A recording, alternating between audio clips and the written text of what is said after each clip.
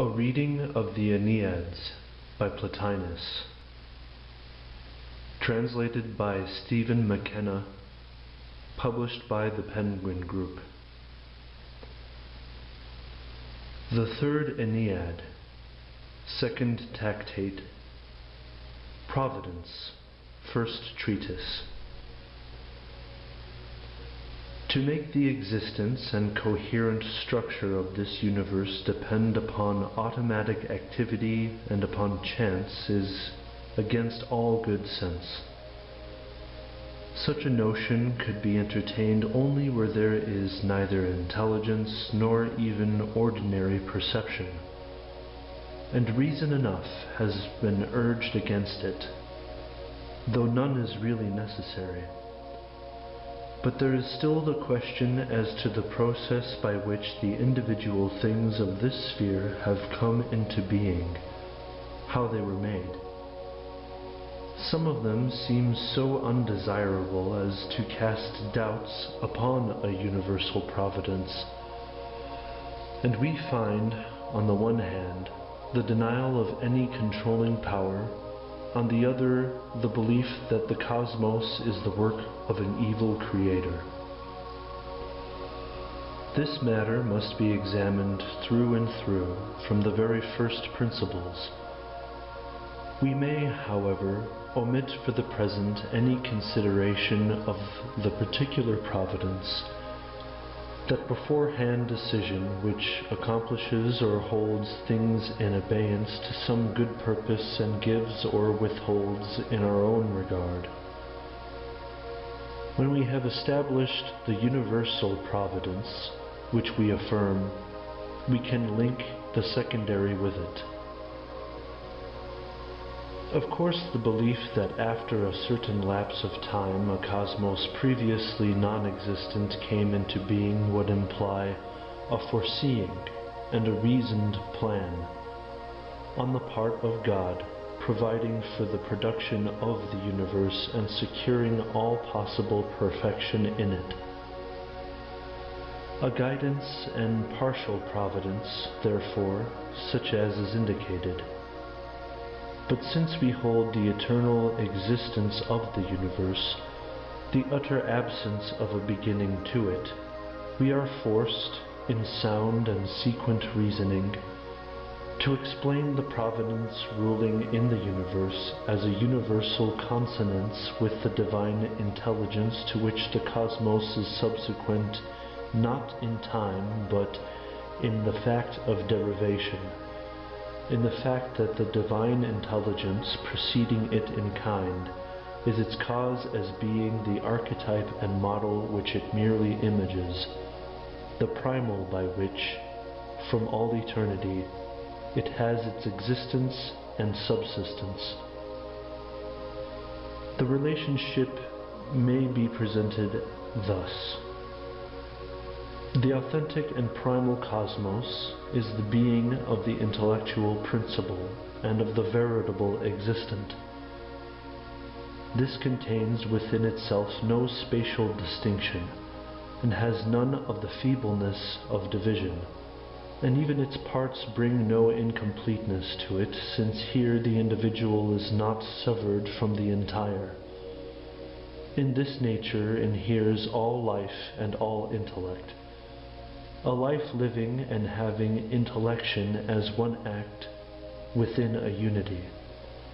Every part that it gives forth is a whole.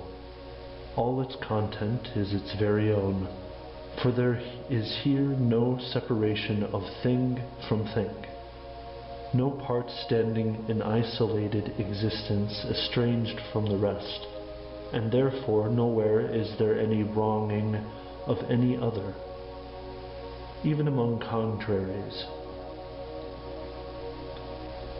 Everywhere one and complete, it is at rest throughout, and invites difference at no point. It does not make over any of its content into any new form. There can be no reason for changing what is everywhere perfect. Why should reason elaborate yet another reason, or intelligence another intelligence? An indwelling power of making things is in the character of a being not at all points as it should be, but making, moving, by reason of some failure in quality. Those whose nature is all blessedness have no more to do than to repose in themselves and be their being. A widespread activity is dangerous to those who must go out from themselves to act.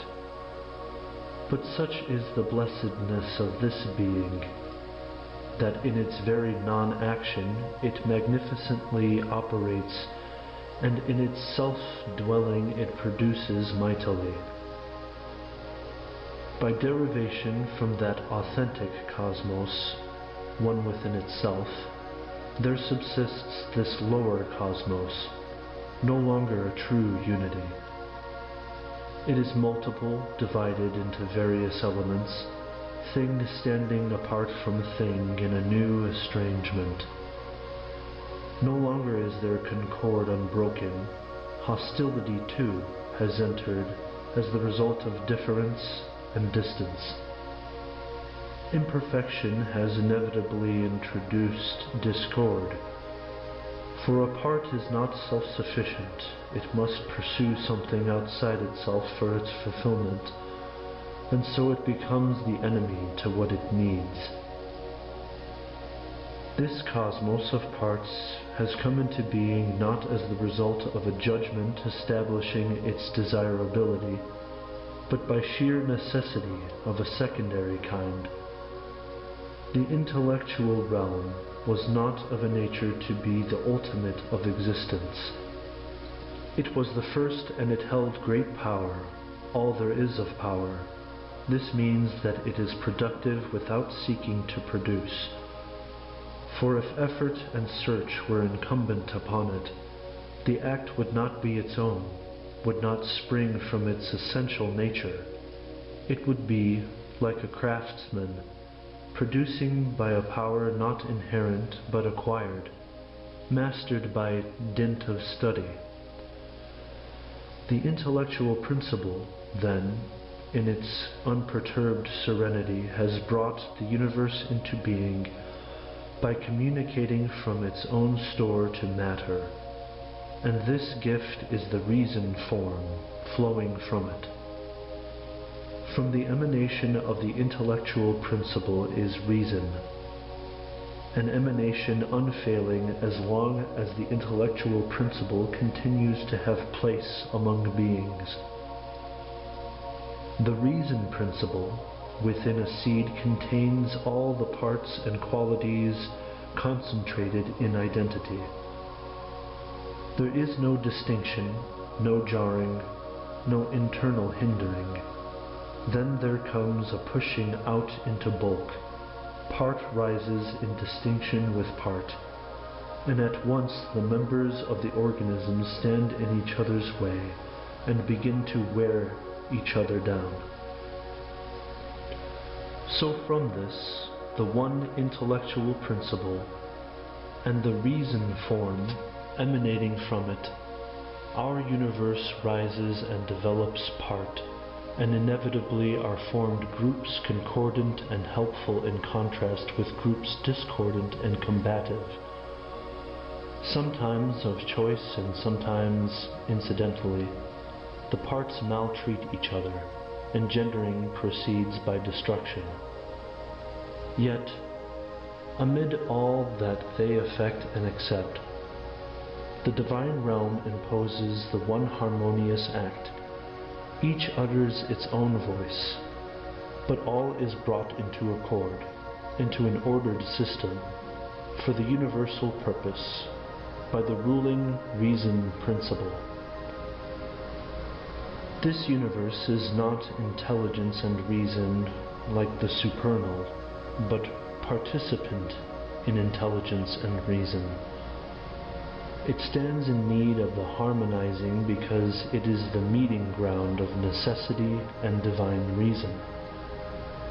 Necessity pulling towards the lower, towards the unreason, which is its own characteristic. while yet the intellectual principle remains sovereign over it. The intellectual sphere alone is reason, and there can never be another sphere that is reason and nothing else, so that, given some other system, it cannot be as noble as that first. It cannot be reason, yet since such a system cannot be merely matter, which is the utterly unordered, it must be a mixed thing. Its two extremes are matter and the divine reason. Its governing principle is soul, presiding over the conjunction of the two, and to be thought of not as laboring in the task, but as administering serenely by little more than an act of presence. Nor would it be sound to condemn this cosmos as less than beautiful, as less than the noblest possible in the corporeal, and neither can any charge be laid against its source. The world, we must reflect, is a product of necessity, not of deliberate purpose. It is due to a higher kind engendering in its own likeness by a natural process. And nonetheless, a second consideration, if a considered plan brought it into being, it would be no disgrace to its maker, for it stands a stately whole, complete within itself, serving at once its own purpose and that of all its parts, which, leading and lesser alike, are of such a nature as to further the interests of the total. It is, therefore, impossible to condemn the whole on the merits of the parts, which, besides, must be judged only as they enter harmoniously or not into the whole, the main consideration quite overpassing the members which thus cease to have importance. To linger about the parts is to condemn not the cosmos, but some isolated appendage of it. In the entire living being we fasten our eyes on a hair or a toe, neglecting the marvelous spectacle of the complete man. We ignore all the tribes and kinds of animals except for the meanest. We pass over an entire race, humanity, and bring forward Thersites. No, this thing that has come into being is the cosmos complete. Do but survey it, and surely this is the pleading you will hear. I am made by a God. From that God I came perfect above all forms of life, adequate to my function, self-sufficing, lacking nothing. For I am the container of all, that is, of every plant and every animal, of all kinds of created things, and many gods and nations of spirit beings, and lofty souls, and men happy in their goodness. And do not think that, while earth is ornate with all its growths and with living things of every race, and while the very sea has answered to the power of soul, do not think that the great air and the ether and the far spread heavens remain void of it. There it is that all good souls dwell, infusing life into the stars and into that orderly eternal circuit of heavens which, in its conscious movement, ever about the one center, seeking nothing beyond, is a faithful copy of the divine mind, and all that is within me strives towards the good, and each, to the measure of its faculty, attains. For from that good all the heavens depend, with all my soul and the gods that dwell in my every part, and all that lives and grows. and even all in me that you may judge inanimate. There are, it would seem, degrees of participation. Here no more than existence, elsewhere life, and in life sometimes mainly that of sensation, higher again that of reason, finally life in all its fullness. We have no right to demand equal powers in the unequal. The finger is not to be asked to see. There is the eye for that. A finger has its own business, to be finger and have finger power. That water extinguishes fire and fire consumes other things should not astonish us. The thing destroyed derived its being from outside itself. This is no case of a self-originating substance being annihilated by an external. It rose on the ruin of something else, and thus in its own ruin it suffers nothing strange, and for every fire quenched, another is kindled.